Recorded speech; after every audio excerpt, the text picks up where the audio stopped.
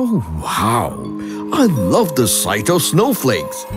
Aren't they the most mesmerizing thing? So today, I feel like talking all about snowflakes. Zoom in! When an extremely cold water droplet comes in contact with dust and freezes on it, ice crystals are formed. And when those crystals start sticking to each other and falling on the ground, water vapor freezes and sticks on them, building new crystals. Therefore, snowflakes are formed during really low temperatures. There's something absolutely remarkable about snowflakes. Now, see these two. What do you think is different? Now, see this and this. So, no two snowflakes have the same structure. Yes, since every snowflake follows a different path while falling on the ground, they experience different atmospheric conditions and thus they all tend to look different from each other. Some look like prisms, while some have a needle-like appearance, while some have the familiar icy pattern. What do you think is the color of snow? White? Blue? No, actually, snowflakes are colorless. That's because snowflakes are translucent, which means that light hardly passes through them and rather gets reflected. Hence, this creates a white-like appearance in the snowflakes. Since we are talking about appearances, I think I should tell you about the smallest snowflake. Take a guess. What could be its size? No. Ha! There you go. The smallest snowflake could be as small as a human hair. And it has a name too. The diamond dust crystals. They are super rare and appear in bitter cold winter. And the largest snowflake till date is… Aha! You gotta wait for that till trivia time! The largest snowflake observed was 15 inches long, larger than these two pencils put together. Each winter in the US, at least 1 septillion ice crystals fall on land. That is 1,000,000,000,000. Actually, it's 24 zeros. So, you enjoy the feel of snow snuggled up in your blanket with a big mug of hot chocolate. And don't forget to tune in next time for more fun facts. This is me zooming out.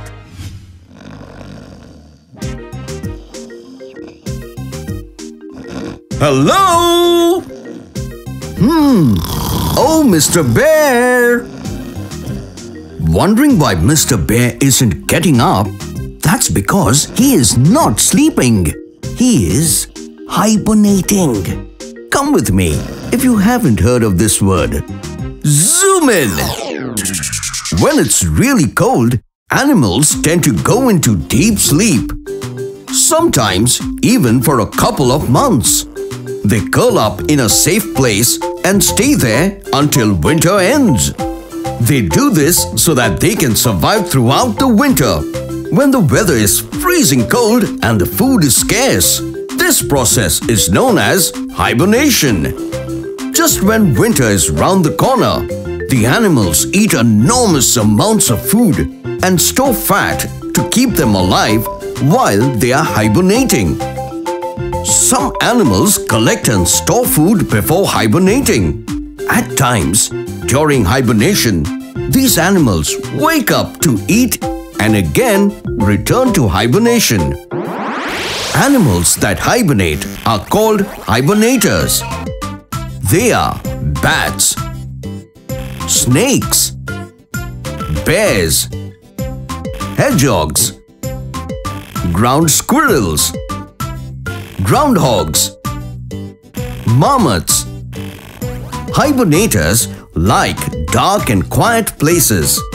Some go underground or into caves, wherever they feel safe from predators and attackers. Hey, but how does one know whether an animal is sleeping or hibernating? It's simple. During this phase, the hibernator's body temperature drops and its rate of breathing slows down, which doesn't happen during sleep. Trivia time! Some animals go into a state of hibernation during summers too, and that is called estivation. When a bat hibernates, its heart rate decreases so much that it might not take a breath for up to an hour. So kids, time for me to hibernate till I come up with something interesting for the next episode. This is me zooming out. Tune in next time for more fun facts. Hello friends, I hope you are doing good. But as far as Kitty and I are concerned, as you can see, we are shivering in the cold. Wait a minute, that's actually a great topic to explore. Yes, my friends. So, in today's episode, let us speak into the falling temperature of our vibrating bodies and answer a chilly question. Why do we shiver? Zoom in. Imagine you wake up one cold morning, suddenly your teeth begin to chatter and your body begins to shake uncontrollably. Or, in other words, you start to shiver. Shivering is a method through which the body tries to keep you warm when it's freezing cold out there.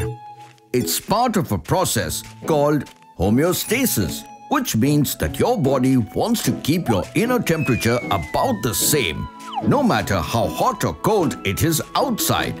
And shivering helps make that happen. But the shaky question is how your body manages to maintain the temperature through shivering. You see, the normal temperature for our body is about 98.6 degrees Fahrenheit or 37 degrees Celsius. But when the winter hits and the outside temperature drops, our bodies begin to lose heat. This is because heat always flows from a hot object to a cold object as a way of balancing out differences in temperature. So, when the body's heat starts to flow outside, its inner temperature decreases. So, an important part of your brain called the hypothalamus, located at the base of the brain near the pituitary gland, gets activated. Its job is to regulate the body's temperature. So, when the hypothalamus detects the fallen temperature, it sends a signal to our muscles to tighten and relax rapidly, causing you to shiver. And all that muscle movement generates enough heat to warm our body and helps it to maintain the normal temperature. Not only that, there are other times when you might shiver too. Sometimes you'll shiver when you're excited or afraid. When you feel these things, your brain and nerves send out messages through your body that cause your muscles to get excited.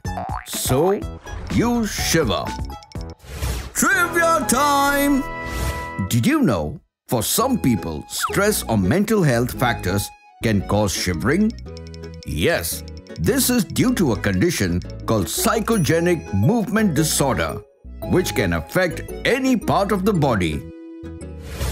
Also, if a person has not had food or water for a long time, the level of glucose in their blood can drop. This low blood sugar can cause shivering or shaking. Hope you enjoyed today's episode. Until next time, it's me, Dr. Binocs, zooming out. Whoa. Never mind. Hello, kids. Won't it be great if we could just pack our bags and keep flying from place to place?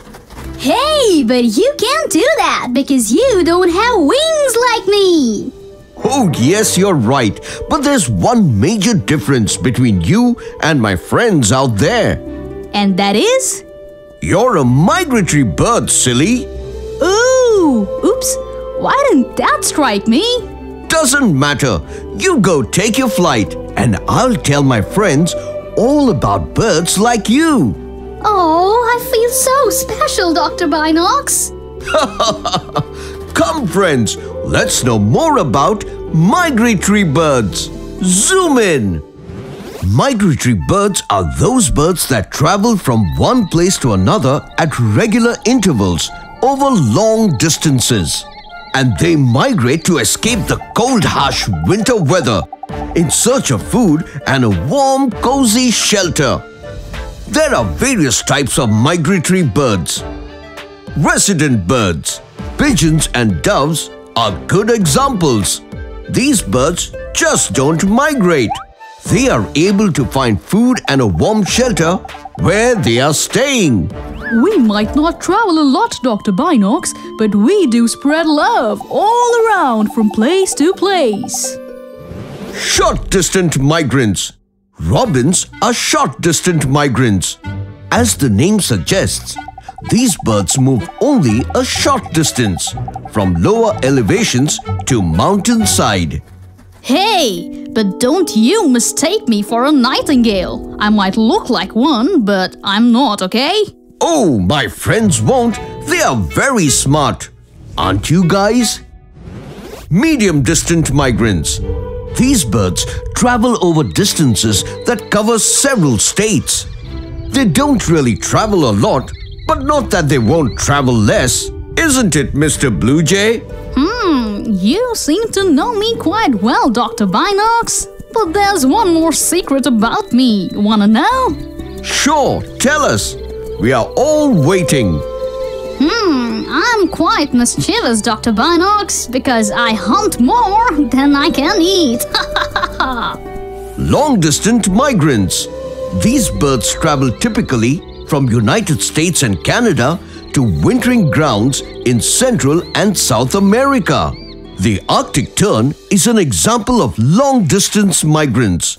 And I am the record holder for covering the longest distance of 44,000 miles. Oh my, that's huge! Just to let you know, the circumference of the Earth is approximately 29,000 miles. So imagine how much these birds travel. Trivia time! Before migrating, many birds enter a state of hyperphagia, where the hormone levels compel them to drastically increase their body weight to store fat to use as energy while traveling. And some birds also have the ability to sense the Earth's magnetic field to help them navigate. So I need to travel now. Wait till I come back next. Tune in next time for more fun facts. This is me, zooming out. Bye.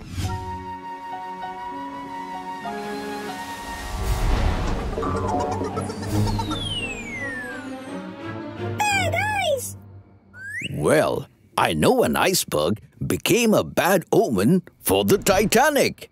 Still, despite all the hurdles, we need to preserve them more than before, little kitty. Why? Good question, my curious cat. Hey friends, as we know, the gradual climate change is causing all the ice to melt. But have you ever wondered what will happen if it happens overnight? Well, in today's episode, let us consider this melting situation and answer an icy cold question. What if the ice melts away? Zoom in! Presently, 10% of the land area on Earth is covered with ice, including glaciers, ice caps, and the ice sheets of Greenland and Antarctica. Usually, it would take hundreds to thousands of years for it all to melt away. But have you ever wondered what will happen if one day you wake up and found out that a drastic climate change has caused all the ice to melt? Let me tell you something, my friends. If it ever happens, it's not going to be a pleasant sight.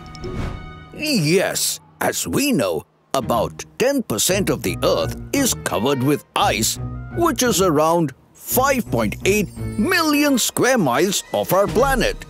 So, if all of it were to melt suddenly, the first thing we will notice is the rise in the global sea level that would go up to 230 feet high. This means more than half of the Statue of Liberty will be submerged into the water. Even worse, this steep rise in water level will partially drown all the continents, adversely affecting the cities located in the coastal region like those in Australia and Southern Asia, which will force up to 40% of the world's population out of their houses. And it's not just the Earth's surface that will be in turmoil, but something equally disastrous will occur below it as well. Yes, all the rising oceanic salty water will infiltrate groundwater reserves called aquifers, leading to its contamination and destruction. Because of this, we won't have any fresh water left to drink. Apart from all this, ocean currents will also change their course, affecting the lives of marine animals.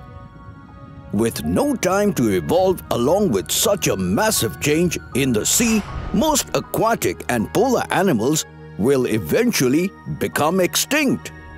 Even those who manage to survive will have to migrate to a better place for habitation, decreasing marine food supply for humans. Not only that, but this change in the sea current will bring an extreme change in our climate as well. Yes, suddenly the dry regions might start to receive heavy rainfalls, and the places that receive significant amounts of rain will turn into deserts, leading to a severe famine condition. And it's not just the water, land and climate that will be affected by the sudden melting of the ice, but it will negatively impact the air as well. Yes, as ice uses higher CO2 concentrations to melt, without the required amount of snow to consume it, carbon dioxide will accumulate in our atmosphere, causing difficulty in breathing for all living beings. Next, we will see that the flow of wind will change as well. You heard that right, my friends. With the absence of glaciers to deflect the sun rays, there might be an over-evaporation of water, leading to an increase in the formation of rain clouds, resulting in heavy pouring, which may cause massive floods around the globe. This change in the environment will also cause oceanic hurricanes, leading to even more floods. Because of this, even the most minor earthquakes will push the water so hard that it could cause a tsunami. All of this will result in a need for massive migration, which we might not be ready to tackle at any cost. So, the world we live in will eventually collapse completely. The good news is this isn't happening as of now. But the bad news is, if we keep burning fossil fuels indefinitely, global warming will eventually melt all the ice, and within 5,000 years, the Earth will have no ice and possibly no life on its surface. Think about it. Trivia time! Did you know the ice on the Greenland and Antarctica is made of fresh water? Yes, so when it melts, that's about 69% of the world's fresh water supply that's going straight into the oceans. Hope you learned something new in today's episode. Until next time, it's me, Dr. Binocs, zooming out.